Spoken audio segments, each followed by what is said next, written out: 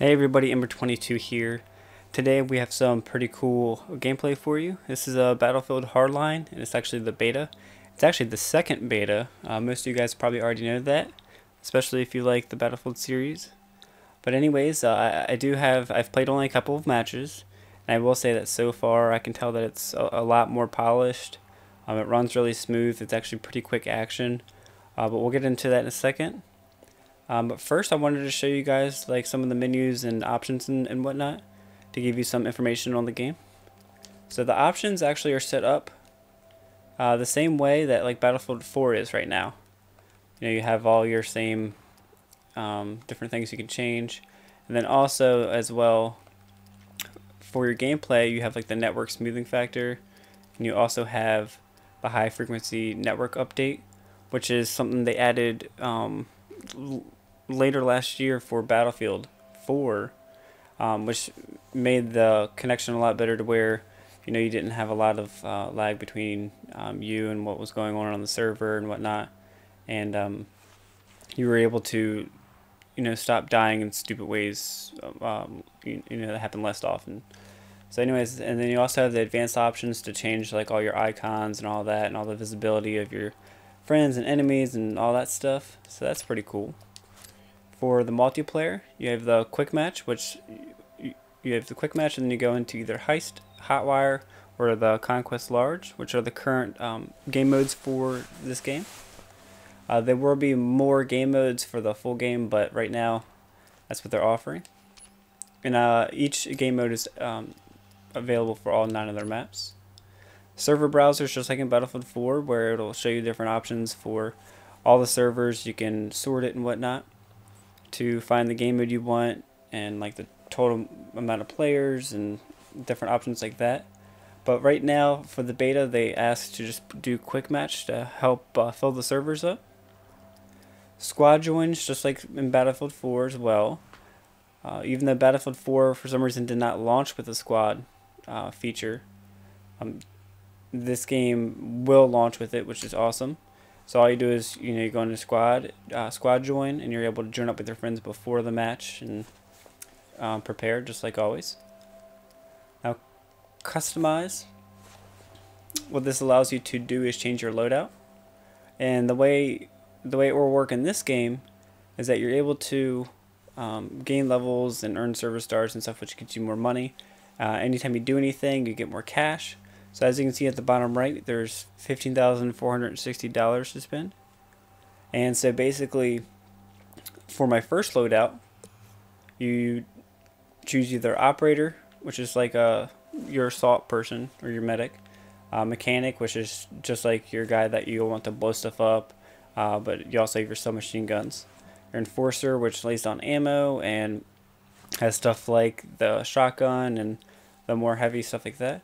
And the professional is a sniper basically, but you also have like laser trip mines and other little gadgets like that.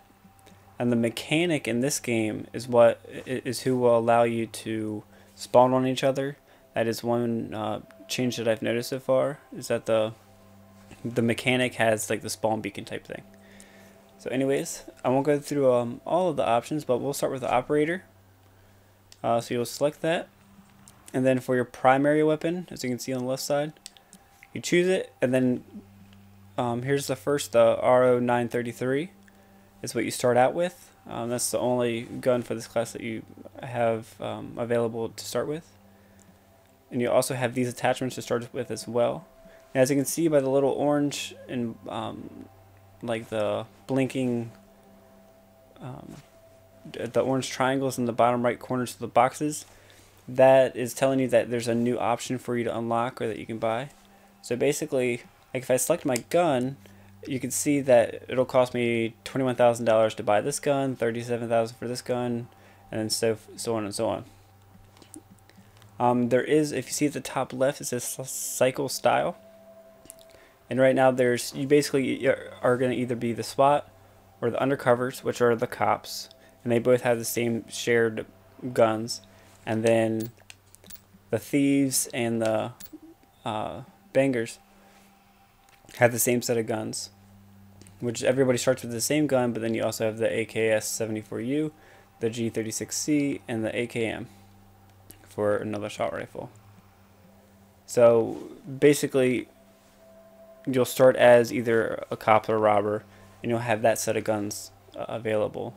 I don't know if once you get to a certain level of if you can pick from any side, but it does make sense that the cops would have certain weapons and that the criminals would have a different set of weapons as well. So that makes sense. But anyway, so we'll just start with the first gun, and then you can choose your attachments. And you also, you don't really have to unlock anything. You just have to have enough money to buy it. So if I just wanted, you know, the holographic sight for this gun, I just pay $3,000 for it, and that's that. You don't have to like get a certain level or anything like that. Same thing with the accessories. These, as you can see on the left, you do have to get. It's kind of like the left middle. It says unlock criteria.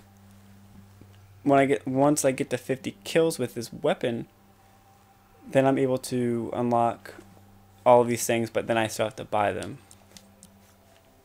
Same thing for the muzzle. I have to get to 70 kills. The grip, I have to get to 90 kills. And then the camo.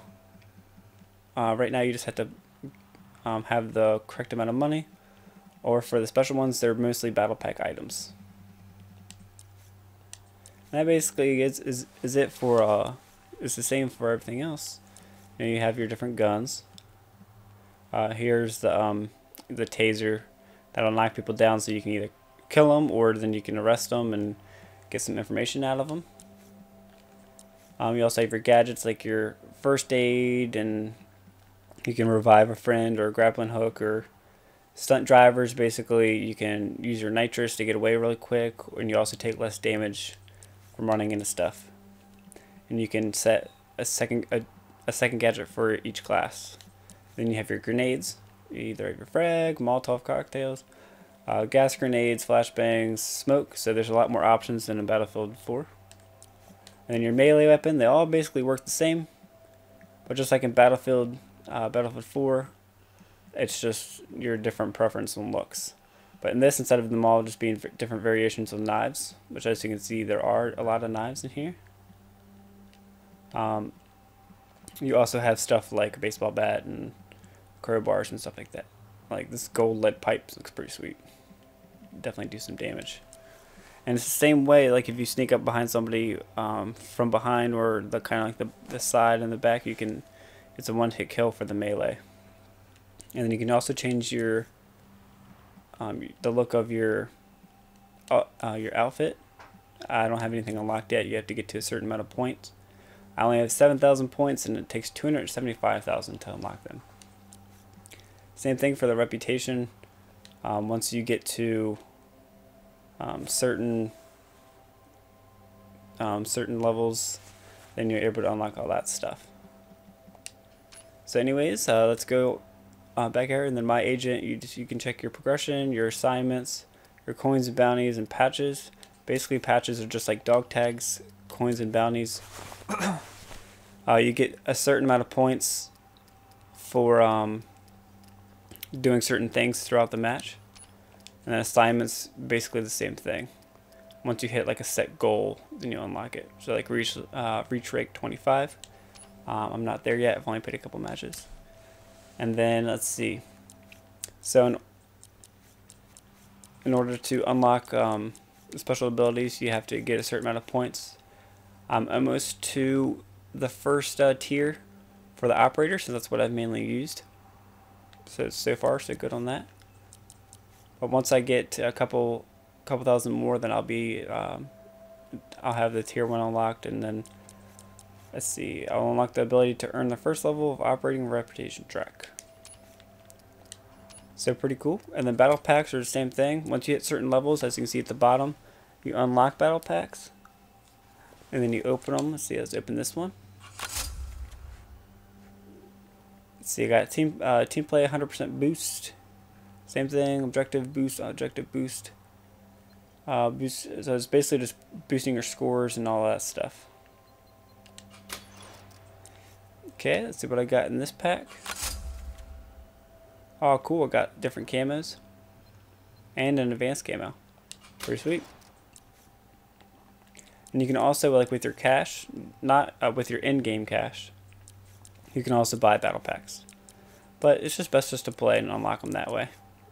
You know, that way you're able to use your money for weapons and all that. But if you've already unlocked all your weapons, then might as well just go ahead and spend them. Oh, and you can also go to something that you've unlocked and sell it for the right side. You can sell it for more money, which is pretty cool. Because if I'm like, oh, I'm never going to use this, then I can at least get a little bit more money towards stuff that I'm going to use. You can't do that with camos, though. So, I hope you guys like this video. Let me know if you have any questions. Leave comments with any questions you may have. We'll be posting some gameplay videos of actual gameplay of all the different matches. So, subscribe if you want to see more for Battlefield Hardline and any of our other videos. We're also doing Life is Strange and Dying Light this week. And I'm glad you were able to join us. And we hope that you're able to play Battlefield Hardline 2. And if you are, then definitely add us, and we'll be able to play with you, and that'll be pretty sweet. And we hope you have a great day.